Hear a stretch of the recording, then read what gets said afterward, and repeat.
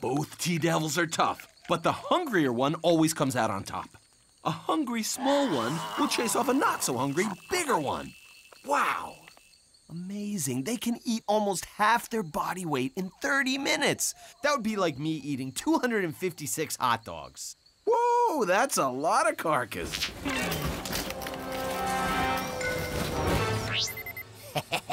Step aside, wild rats. I have a real purpose for these beasts. My next generation of security robots. Hello, guard bots. Bye-bye, kids. Check out this little tough guy. You look scary, you sound scary, you act scary, but you're kind of cute. I'm gonna call you T-Bone.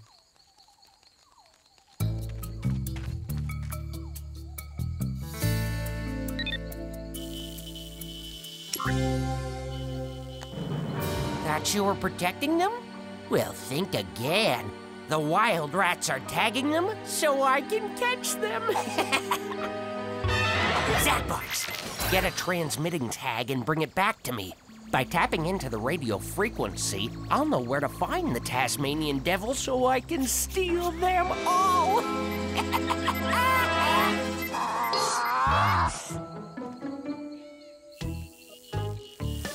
Hey, Martin, check this out. You're not gonna give me a taste test, are you, T-Devil? Whoa! Watch out, buddy! This could cause a creature power suit malfunction. I think I'm okay, though. Something smells good.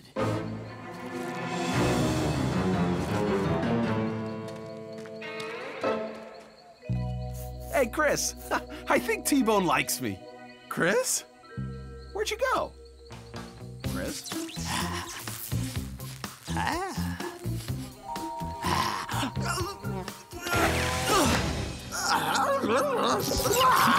Hey, why are you yanking on me?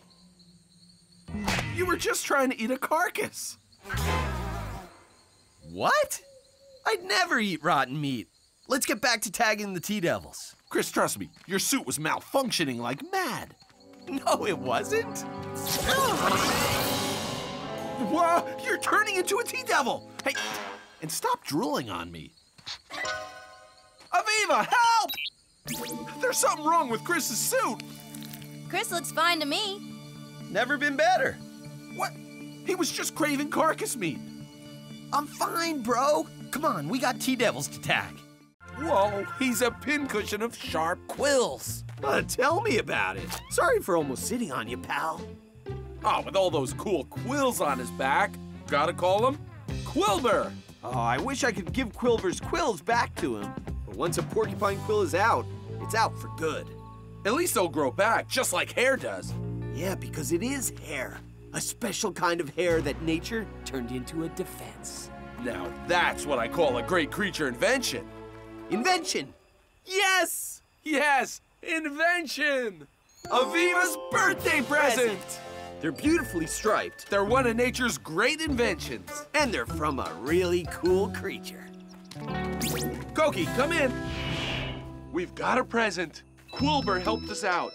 They're African-crested porcupine quills. They're beautiful. Let's make something out of them, like a necklace. But I'll need more. I'll need about 10 more. Great idea. But we can't take any more from Quilber. He needs them to protect himself. You're right. But Aviva's necklace, it'd be perfect. Hey, Quilber just might be able to lead us to more quills. What do you mean? He means porcupines are messy. What? What are you guys talking about? Lay it out straight, brothers. Porcupines have pretty messy burrows, and they're always shedding quills all over the place. Since quills are hair, they fall out here and there, just like cats and dogs shed their hair. So, if we follow Quilber to his den, we'll find a bunch of quills that he's not using anymore. Yeah, now you guys are thinking. Huh? Guys, where'd you go?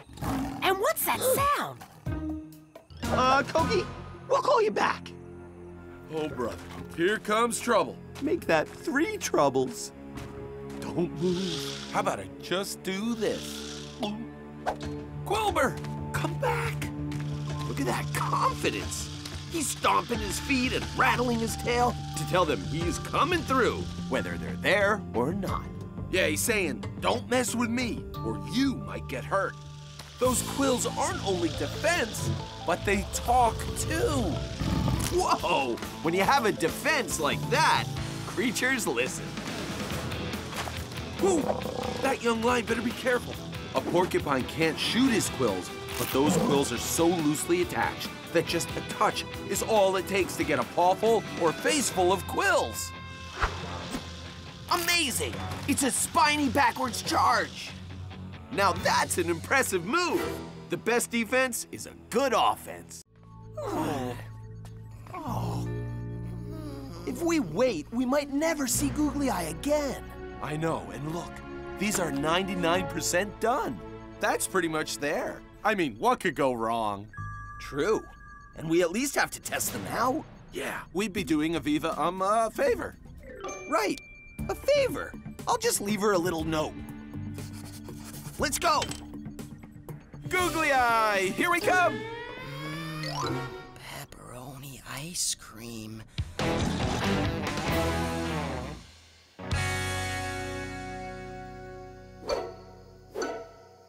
These are awesome. Yeah, with the iris open all the way and the light sensing cones on high. The moonlight lights up everything. All right, so where are you, Googly Eye? Martin, do you feel like we're being watched? Yeah, like from back there. Nothing. Let's keep going. What? What do you mean, what? Huh? Huh, what? Huh? Hey, who? Hey, who? Who where? Where what? What? Googly Eye! Check it out. We have googly eyes, too. Hello, little alien creature. We come as friends. Googly eyes, one and all.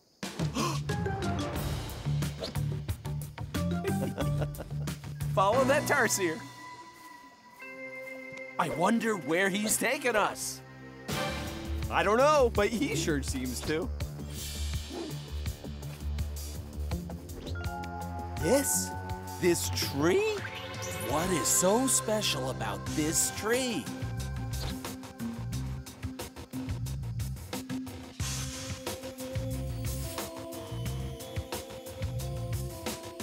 Hey, Martin, you know, we're pretty deep in the forest now. Martin? Huh? Yeah, who knows where this tree is on the map? We better mark our route on the GPS. Pass me my creature pod. What do you mean? You have the creature pods, don't you? No, you were supposed to grab them off the charger. I was. No, you were. I'm pretty sure it was you. Nope. Huh. So, what you're telling me is that we're deep in the Indonesian rainforest, in the middle of the night, without our creature pods, following a tiny elusive primate, with nothing but these experimental night vision goggles that could fail at any minute? Yeah, pretty much. Awesome!